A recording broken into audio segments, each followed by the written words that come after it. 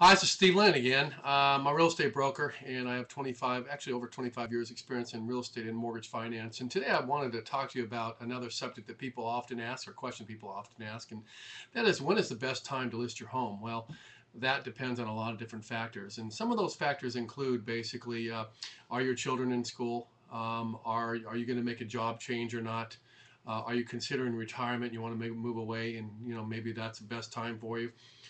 Is there changes in the economy or in your local economy and also the national economy that are affecting your cash flow and your ability to have income perhaps and things like that, or perhaps you've made enough equity in your home where you just want to get out and move along and buy something else and move up. So there's all those factors.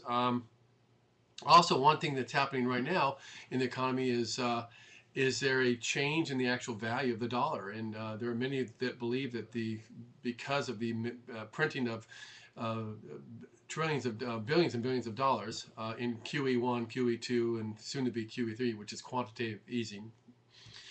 Basically, we're going to be in a situation where that value of that dollar today is going to be worth less in the future, and therefore what you get for your house today versus what you get for your house tomorrow, and your net gain on that particular home, the equity you have left over after you sell the house, the value of that dollar will be less. So is it smarter for you to sell the property now or hold off until later?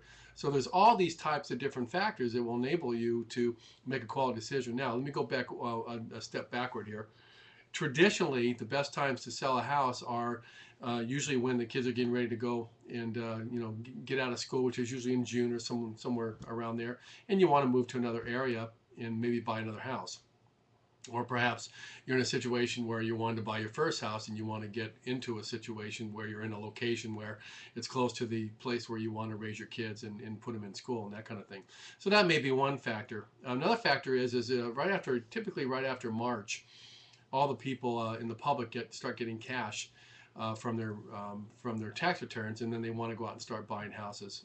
So what happens is you get around June through August, September, October, and you're in a situation where you have a glut or a huge amount of properties on the marketplace, and it causes a situation where you may not have enough buyers and you may have too many properties. So obviously it would be smarter for you to sell the property and put it on the market earlier, like around March, April, and have it ready and then price it right so that when the competition hits, you don't have to lower that price quicker. You actually get a higher price. So often, and then I'll give you another example.